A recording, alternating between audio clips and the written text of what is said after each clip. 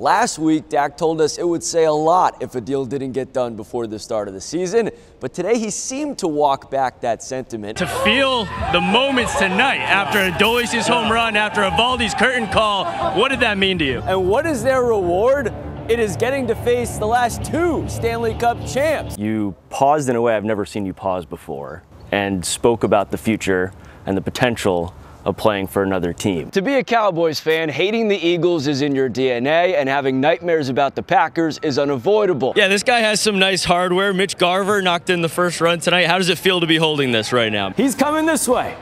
No, he's going back this way. This is the one that really counts. Around here, at least. He is the Grim Reaper of Game 7s. He is now a perfect 8-0. CeeDee Lamb will be in uniform come week 1 when the Cowboys visit the Cleveland Browns. We'll see if he's right about that. The Metroplex Kid, he comes home and blasts 50 total bombs in the Home Run Derby. For the first time in 4,751 days, the Mavericks have won a game in the NBA Finals. Sorry, ladies. Number 4, he's off the market forever. Welcome into Free For All. I'm Jeff Kolb. On this bye week, Dak Prescott is saying bye, bye, bye to bachelorhood.